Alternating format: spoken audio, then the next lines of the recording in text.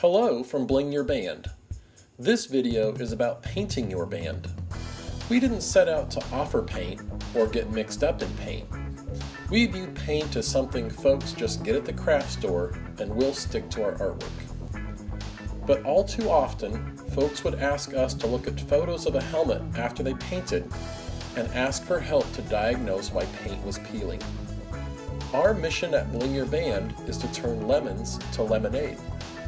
To take a helmet from being an object you don't want to be seen with to an object that literally turns heads and makes you proud.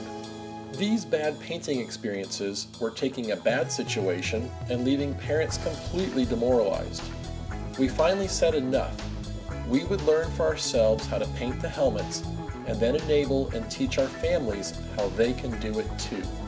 Painting a band and getting good results is not hard, and this video is going to make it look easy. It is, if you follow 4 steps. Step 1 is sand the band. Some bands are slick or have a coating that will make it impossible for any brand of paint to firmly stick. I recommend you sand the band from side to side and then sand the band from top to bottom to be sure you have firmly roughened the entire surface. If you ordered paint from us, you will have received a square of sandpaper. Please take that sandpaper and sand the entire band as you see here.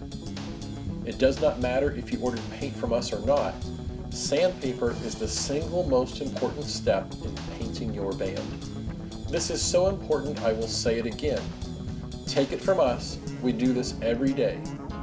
Sandpaper is the single most important step in painting your band.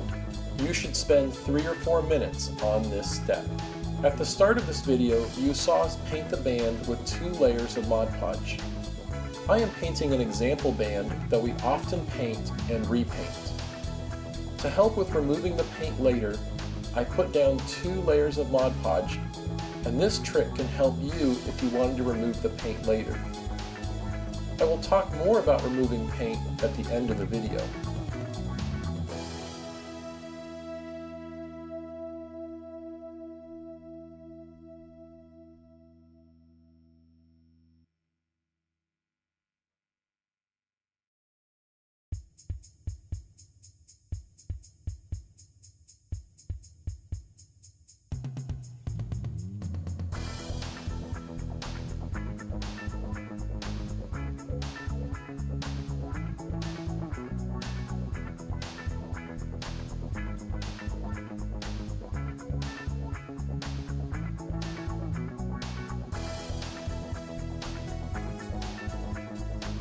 Step 2 is the brush. We recommend a brush like you see in this video. The bristles are soft and it paints cleanly. I've seen brushes at the craft store cost up to $15, and you don't need that. But also avoid the dollar brushes. In our experience, brushes at the $4 level are a good value for the money and are right for this job. Here is something to check for on brushes. As part of the manufacturing process, they put some glue in the bristles so they can shape and trim them. Sometimes that glue doesn't all get washed out at the end. This has happened to us, so we wash them one more time before sending them out to you. But if the bristles feel hard at all, or the bristles stick together, set the brush in a cup of warm water for a few minutes, and then wash out all that glue and pat it dry. The brush will be good to go. The third step is to actually paint the band. I recommend you set the band on some newspaper or another disposable surface. We then start at one edge of the band and slowly work around to the other in careful strokes. Even though in this video 2 coats will completely cover the band, plan on applying 3 thin coats. Thick coats show excessive brush strokes, and heavily applied paint could run and be unsightly. Let's talk about paint brands. At the craft store, there are acrylic paints that range in price from under $1 to over $10 for an ounce of paint. Do you want to know why? We did too, so we bought them all and started painting our sample bands to learn what paint is best. From our buying them and using them ourselves, here is what we have generally learned about less expensive versus more expensive paints. Less expensive paints generally have less pigment in them, and the pigments generally don't look as good as the same color in a more expensive brand. So a helmet painted light pink from a cheap brand will require a little bit more work to paint than a more expensive brand, and held side by side, generally the more expensive paint will look richer and better in color. Another thing we have learned is consistency. More expensive brands are more consistent in quality. One color of a cheap brand might be really good, rivaling a more expensive brand. Another color of that cheap brand might be worthless.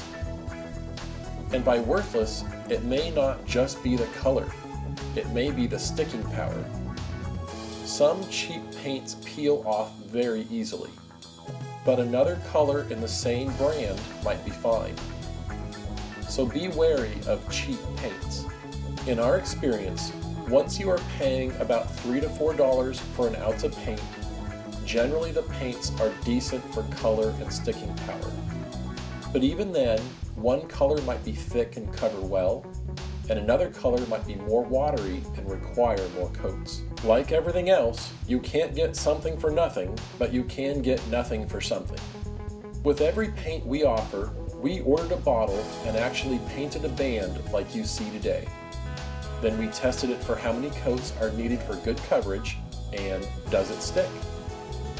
The companies we keep going back to are Golden, Deco Art, and Liquitex. We consistently see and get good results with these brands. These are all in the $3 to $10 range for an ounce. So yes, there is cheaper paint out there. But if your paint does not stick, but peels off in places, or the paint color is dull and lifeless, the couple of dollars difference in paint will seem like really small potatoes. The last step is protecting the band. If painting the band is the last step in your decorating process, then you can wait till the paint is dry to your touch and then apply Mod Podge. If decals are your next step, we still recommend applying 2 coats of Mod Podge and then applying the decals over that. If you want to remove the decals later, the layer of Mod Podge will help the decals from pulling the paint off. Let's talk about paint removal. Just after you paint the band, the paint may feel dry to the touch, but it really is still soft, and even quality paint will pull right off if you apply a decal to the paint and then try to remove the decal from the painted surface. The paint really takes days to weeks to completely dry, after which, if you want to remove the paint and the paint is firmly stuck to the band, it can seem like it would take a chisel to get it off. But if you remove the Mod Podge and then run the helmet under hot water from your tap for a few minutes, the acrylic paint will start to soften up, and you probably can scrape it off with your fingers. This is what we do to remove the paint from our example helmets when it's time to paint them again.